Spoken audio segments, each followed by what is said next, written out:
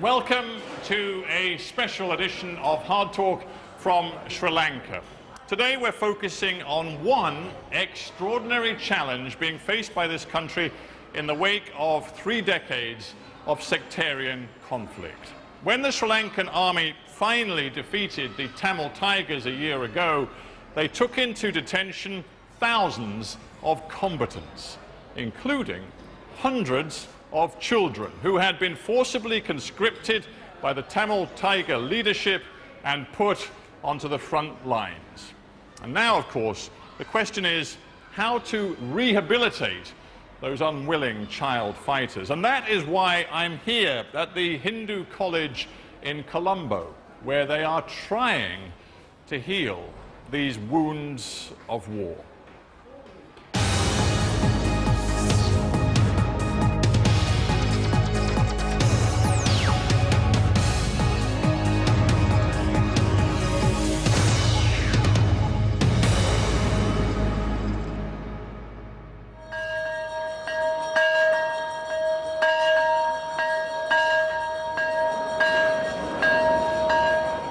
Past 7 in the morning.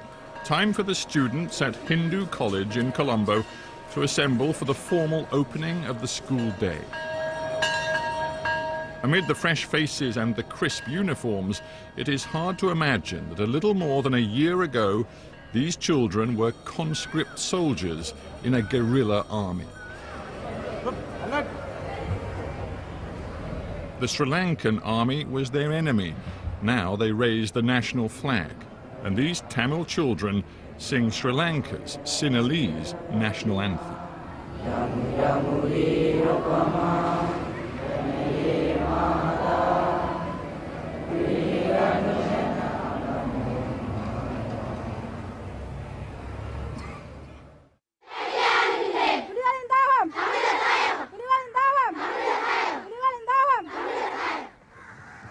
This was the reality of the Tamil Tigers' child army. Rare footage from the early 90s shows young girls at a passing out parade being handed the infamous cyanide pill. Girls and boys were forcibly recruited, indoctrinated and trained to fight. Over the course of a 30-year conflict, many thousands of children, some as young as 9, were conscripted into the Tigers' ranks.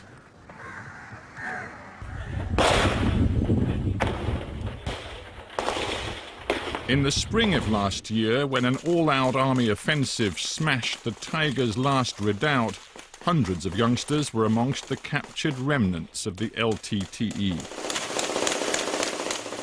Children exposed to horrors no child should ever see.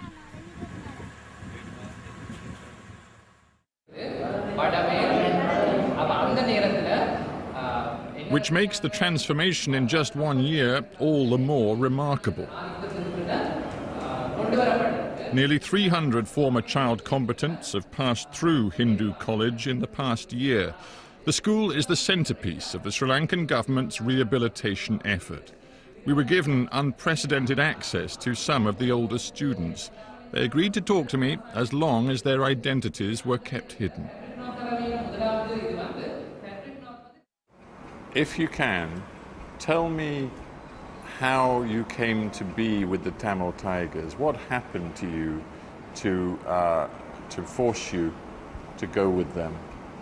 நான் சந்தோஷமா போவேல்ல நேவடிய கட்டாயம் அப்படியான சூழ்நிலை நேத்தான் கட்டாயம் நேத்தான் போகணும் கட்டாயம் சண்டை பிடிக்க தான் போகணும் அப்படியான சூழ்நிலையே நாங்கள் இருக்கிறோம் அப்போ அதில் போய் நாங்கள் இங்கே கொண்டு போய் 3 வாரம் ட்ரைனிங் தந்தது 3 வாரம் ட்ரைனிங் தந்து ட்ரைனிங்கிட்ட கட்டம் இது ட்ரைனிங் அதில் அப்படி இருந்து ட்ரைனிங் கடையின ரைடிங் எடுத்து அப்படி மெடிசின் வேலை விட்டு மெடிசின் வேலை செஞ்சு கொண்டு வாக்கில் அப்படி மெடிசின் செஞ்சு கொண்டாங்க கொஞ்ச நாள் போய் கடைசியில் சண்டைக்கெல்லாம் விட்டு You were pretty much 2 years with the LTTE, the Tigers, and during that time the Tiger forces were pushed further and further back until their territory was very small and they were suffering big losses.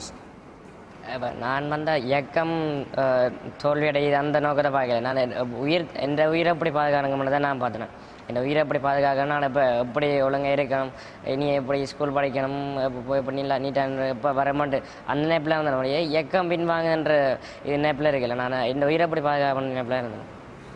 Can you tell me about anything you saw then? Is it too painful, or can you just tell me a little bit about what happened?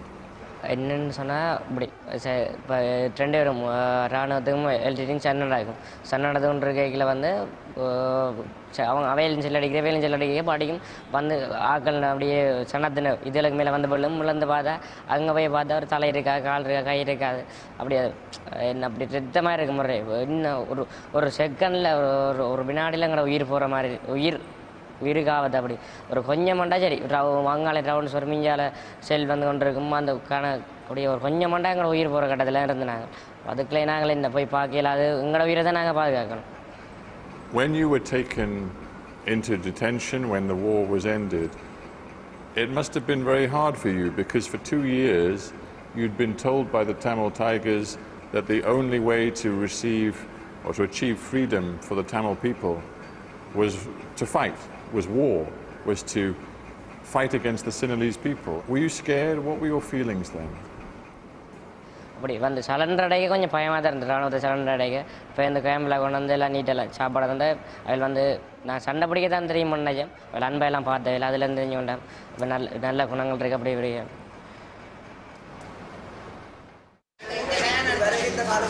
The young people here are all boarders, Tamils from the northern conflict zone, away from their own community for the first time in their lives. Did you like the singing yesterday? The singing. Did you like the singing, boys? Bernadine Anderson is Sinhalese. She teaches the children English, a language that can help bridge Sri Lanka's ethnic and cultural divide. You visit the zoo? Did you like visiting the zoo? Bernadine Anderson, welcome to Hard Talk. You have been involved with this school from the very beginning. What does it mean to you? At this point, sir, it means everything to me.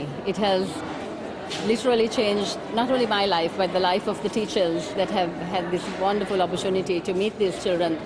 Children that we had, unfortunately, in Sri Lanka grown up to fear because of their reputation during the war. It was an amazing opportunity to actually meet these children and understand from their point of view. When you first encountered them and began to talk to them, what did you find? What I found was confusion. They were truly confused. I think that was one word that came to me. There were others who were angry. But this